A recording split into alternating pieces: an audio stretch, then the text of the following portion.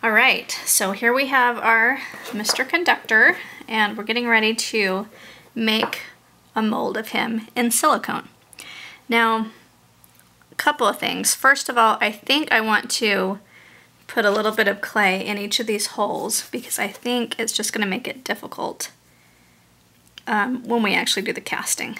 So I'm just going to scooch just a little bit in each of the holes so we won't have to worry about that in the silicone because they're so easy to just drill right in where they need to be. So I'm going to cover up the holes, and then I think with this guy the mold's going to go like this.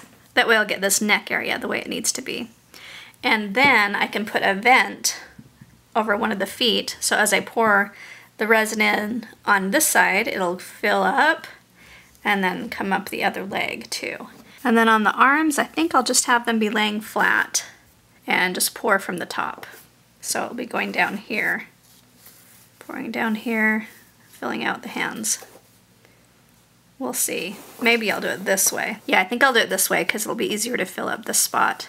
So I'll pour in through the hand and then it will come up and fill up the fingers. All right, so the first thing we need to do is to make a mold box that we're gonna be pouring the silicone in. And so I took this guy and measured about 7.5 inches. And what I'm gonna do now is cut just the top layer of this so it can fold and make a box. I'll show you what I mean. Let's see, I want to have at least about 3/4 of an inch on each side of him.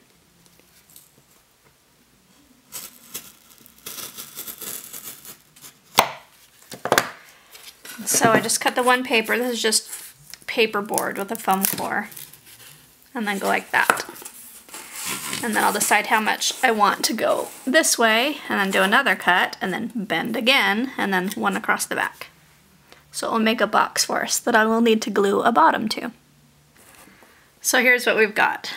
Basically a little casket for the guy.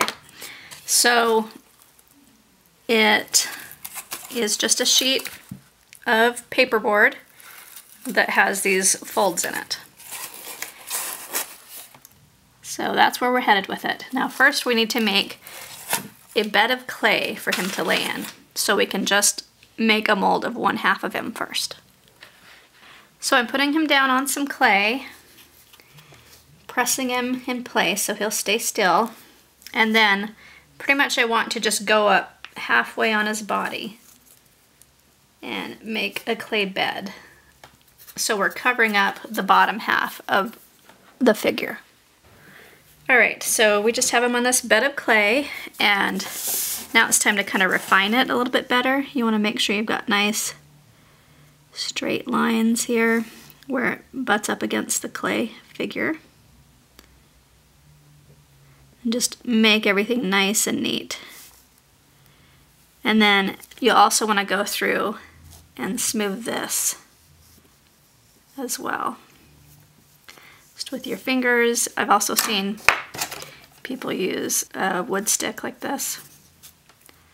And then go back and smooth it. So once you get everything smooth and you have a nice line around here, then I'll show you how we put in some beads for a mold key. You can see here is how he's coming along, and it kind of takes a while,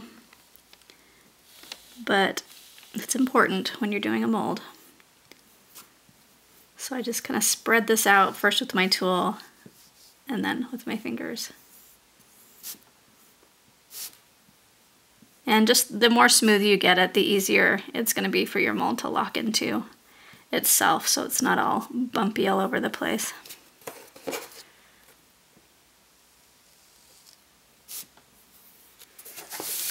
Then in through here I need to go in and kind of use my tool and get this extra clay off.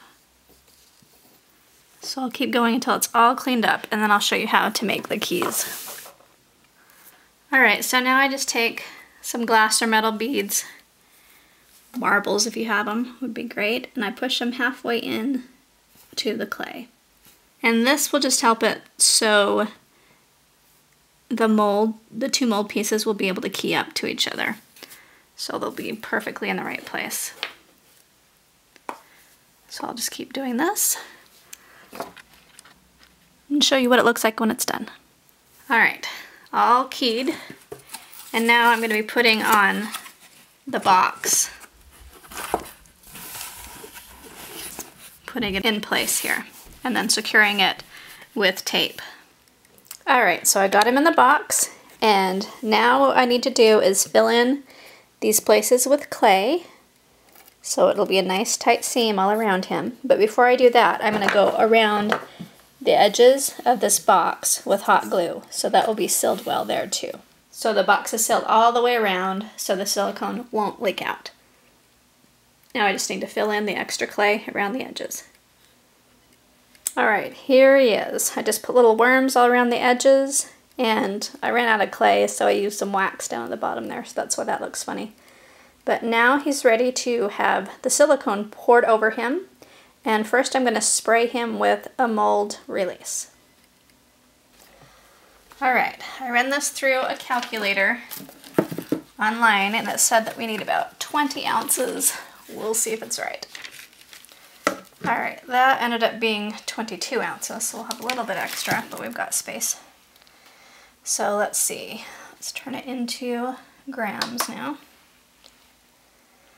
So we'll need to add about 64 more of this other kind. Shake well before using. I'm using Mold Max 14 NB that I got from smoothon.com.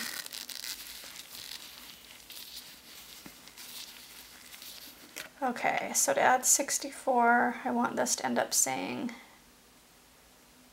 704.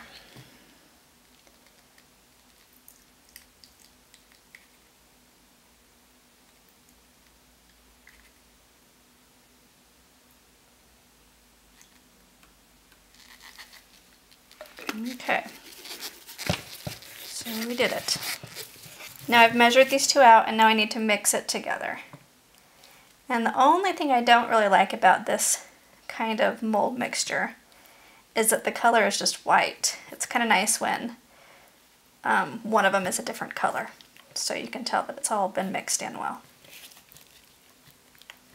And it does not smell good. I'm going to turn my fan on and keep mixing. Always remember to have adequate ventilation. I'm trying to not get bubbles in here while still making sure it's all the way mixed.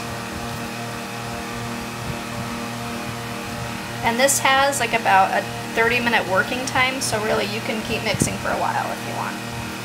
Alright, so I'm going to spray it with my mold release.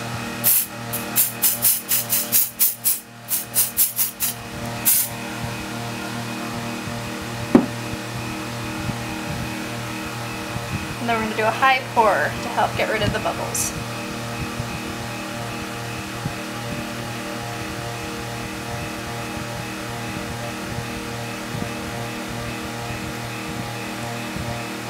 You can see that the fan is having an effect on this.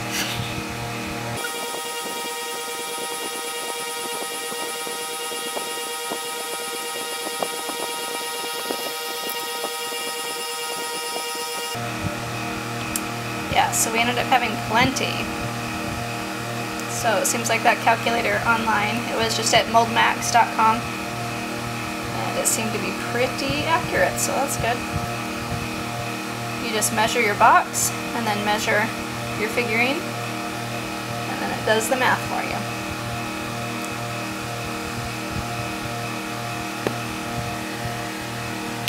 Now we wait at least 4 hours. And it's also good to kind of tap the box a bit, help the bubbles come out.